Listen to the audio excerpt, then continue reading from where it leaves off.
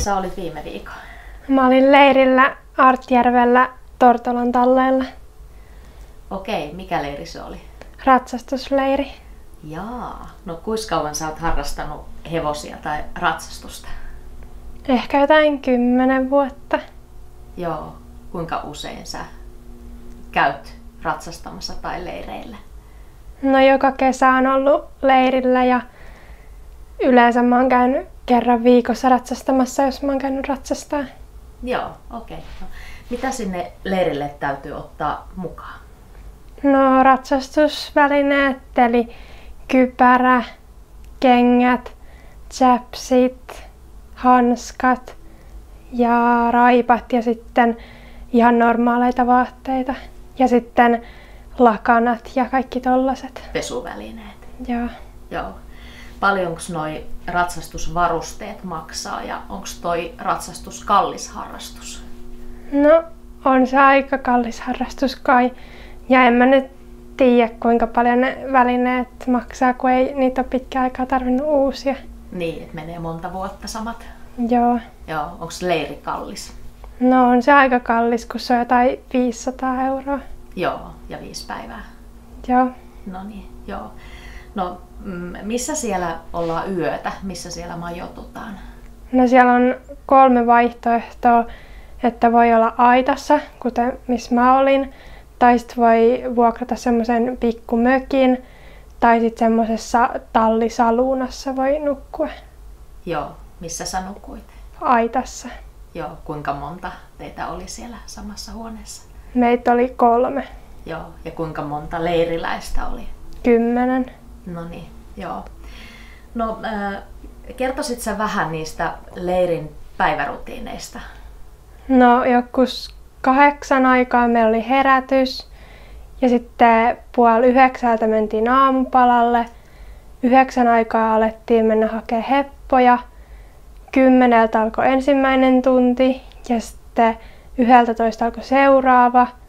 12 oli ruokailu ja sitten sen jälkeen oli vähän vapaa-aikaa ja sitten joskus 1:30 oli teoriaa ja sitten sen jälkeen alettiin hakea taas heppoja ja sitten oli ratsastustunnit ja sitten oli taas ilta vapaa-aikaa. Okei, joo. Mikä oli parasta päivissä? No varmaan ne ratsastustunnit ja sitten illalla se vapaa-aika, kun sai olla kavereitten kanssa. Joo. Oliko sulla joku hoitohevonen siellä? Joo, mä hoidin siellä semmoista Romeo-heppaa. Joo, oliko se mukava hevonen? No joo, ehkä vähän laiska. Joo. No, sisältyykö siihen leirin hintaan ruoka? Joo, siihen sisältyy aamu- ja iltapalat ja sitten lounas ja päivällinen. Okei. Joo, oliko siellä hyvää ruokaa? Joo, oli, koska ne tuli sieltä jostain pitopalvelusta. No niin, joo. No nyt kun on korona-aika, niin miten korona huomioidaan siellä leirillä? Aina kun mentiin syömään, niin piti pestä kädet ja sitten ennen kuin otti sitä ruokaa, niin piti vielä laittaa käsidesiä. Niin, te olitte ulkona Joo. paljon. Joo. Siellä oli kuitenkin peseytymismahdollisuudet. Joo, oli. Joo. No oliko siellä jotain muuta sellaista erityistä, mitä tehdään jokaisella ratsastusleirillä? No, eipä oikeastaan mitään ihmeellistä. Oliko siellä joku leirikaste? No joo, oli siellä toisena päivänä jo leirikaste. Mitä se tarkoittaa? No, meidät kastetaan siellä vähän niin kuin leiriläisiksi. Eli sitten mennään esimerkiksi lantalaan ja silleen, että meidän silmät sidotaan pintelille ja sitten vähän niin kuin semmonen sokkorata. Joo, onko se hauskaa? No joo, riippuu vähän, että mitä siinä on. Miten se päättyy? No silleen, että kaikki kastuu ja kiljuu. Okei. No mitä uutta sä opit nyt? Tää oli vähän erilainen leiri kuin aikaisemmat. Mitä uutta sä opit tältä leiriltä? No ehkä mä opin esteratsastuksen saloja enemmän ja että miten pääsee esimerkiksi hevosen hyppyyn mukaan ja Joo. kaikkea sellaista. Joo. No sitten teillä oli leirikilpailut viimeisenä päivänä. Mites ne meni? No mä voitin sen meidän luokan. Okei. Sitten se meni aika hyvin. Joo. Minkälainen arvostelu siinä oli?